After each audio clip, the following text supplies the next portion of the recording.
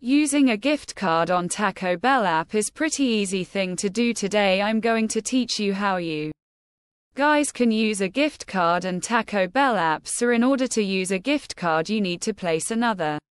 First, for that you have to go to menu, select any of the thing that when I buy at those products into card, or direct order it. After ordering it you will be at the checkout section. After creating the whole order they will want you to pay obviously, and in the payment there should be an option for add a gift card. There you have to select that option and there you go. You will easily be able to put your gift card right there. So that's pretty much your dad how you'll be able to do it. Hope you guys find this video helpful.